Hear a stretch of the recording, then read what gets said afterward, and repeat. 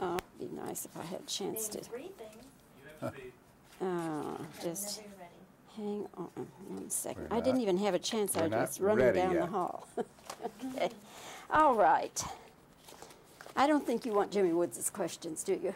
Or maybe you would No. like to answer. Anything you like, anything. I'll give you Jimmy Woods' answers to any questions.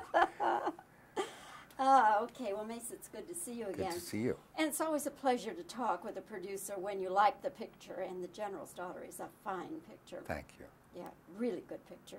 I like something that has some substance and is based on reality or in reality, and this one has both of those and more.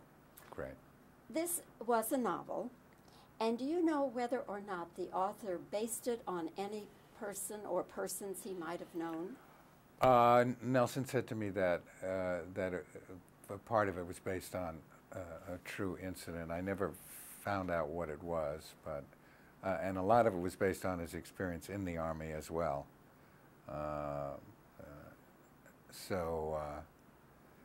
But when he wrote this book, while this had been going on, these kind of events in the Army, they were not public, and they really didn't begin to go public until the tailhook scandal, which was considerably after this book was written. So we found real life catching up with fiction, and that was a good thing. So you didn't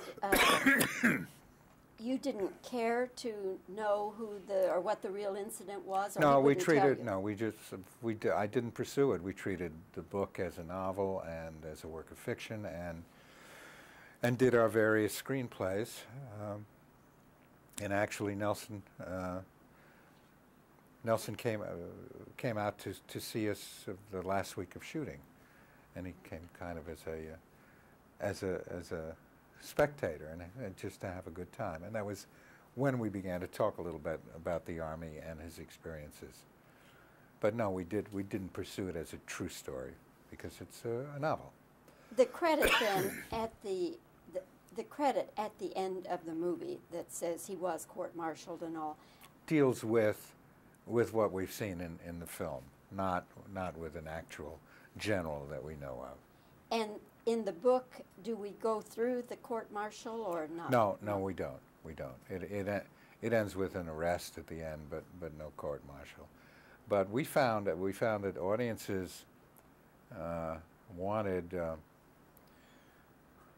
wanted to be sure that he got his comeuppance, and so we kind of reinforced that with this caption at the end of the film. I see. At one time, wasn't Michael Douglas interested in doing this? Oh, many years ago, there were various actors interested in different screenplays, but either the budget wasn't right, or their availability was not right, or the studio didn't feel they wanted to film out at this time.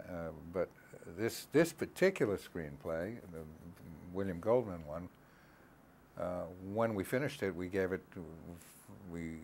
Travolta was looking for a film. We gave it to him, and it was a very quick yes, and that's really what triggered the making of this movie. But 7 long years you waited. 7 years, yeah, that's okay. A moment. That's a moment in my life, believe me. Mace, as a producer, I want to ask you this question. Right now, we're in this Star Wars mania. It's hysteria. Now, as a producer, would you like any one of your films to go through that? Would you encourage that sort of thing?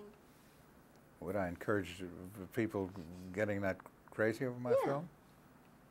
Well, it would be very good commercially, but my films are not those kind of movies. They're generally adult films, and Star Wars is a much broader-based movie. Would I like to open against Star Wars? No. See, I have just a feeling, a theory, that kind of hysteria can cause a backlash. Well, I'm sure every kind of hysteria can. And I'm certainly not looking for backlash over my films, but I am looking for lines around the block. That would be nice. All right, that's a good note to end on, isn't it? Okay. We wish you lines around many blocks. Thank you. Mace, it's always great to talk with you. And again, congratulations on the General's Daughter fine film. Thank you. Thanks. No, I mean, it'd be nice if I had a chance to. Three things. You have to be. Just Whenever you're ready. hang on 1 second. We're I didn't not- even have a chance. I we're not was running ready down the yet. hall. Okay. All right. I don't think you want Jimmy Woods' questions, do you? Or maybe you would No. like to answer. Anything you like. Anything. I'll give you Jimmy Woods' answers to any question. Okay. Well, Mace, it's good to see you again. Good to see you. And it's always a pleasure to talk with a producer when you like the picture, and The General's Daughter is a fine picture. Thank you. Yeah, really good picture. I like something that has some substance and is based on reality or in reality, and this one has both of those and more. Great. This was a novel, and do you know whether or not the author based it on any person or persons he might have known? Nelson said to me that a part of it was based on a true incident. I never found out what it was, but and a lot of it was based on his experience in the Army as well. But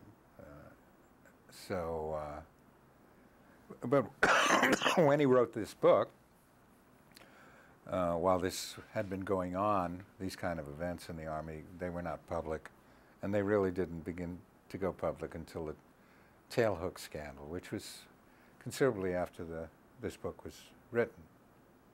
So we found real life catching up with fiction, and that was a good thing. So you didn't you didn't care to know who or what the real incident was? Or No, he we wouldn't tell treated you? I didn't pursue it. We treated the book as a novel and as a work of fiction, and did our various screenplays. And actually, Nelson came out to see us the last week of shooting, and he came kind of as a spectator and just to have a good time. And that was when we began to talk a little bit about the Army and his experiences. But no, we didn't pursue it as a true story because it's a novel. The credit then at the credit at the end of the movie that says he was court-martialed and all deals with what we've seen in the film, not with an actual general that we know of. And in the book, do we go through the court-martial or not? No, we don't. We don't. It ends with an arrest at the end, but no court-martial. But we found that audiences wanted to be sure that he got his comeuppance, and so we kind of reinforced that with this caption at the end of the film. I see. At one time, wasn't Michael Douglas interested in doing this? Oh, many years ago, there were various actors interested in different screenplays, but either the budget wasn't right, or their availability was not right, or the studio didn't feel they wanted to film out at this time. But this particular screenplay, the William Goldman one, when we finished it, we gave it to, Travolta was looking for a film, we gave it to him, and it was a very quick yes, and that's really what triggered the making of this movie. But 7 long years you waited. 7 years, yeah, that's okay.